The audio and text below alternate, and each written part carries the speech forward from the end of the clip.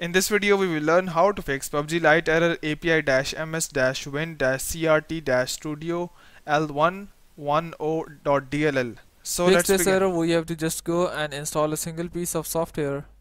The software is named as C++ Redistributable 2015.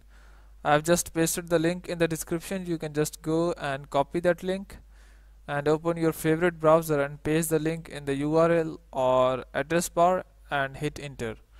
After that, you will be redirected to this page and it says Visual C++ Redistributable for Visual Studio 2015. Just go and click on download and select your respective version. We have versions for 64-bit and 32-bit. Just go and select your respective version. For myself, I am selecting 64-bit. Just check mark that and click next.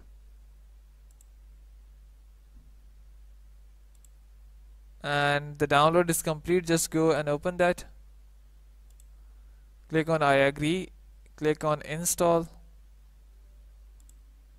And the process will be completed in next few moments.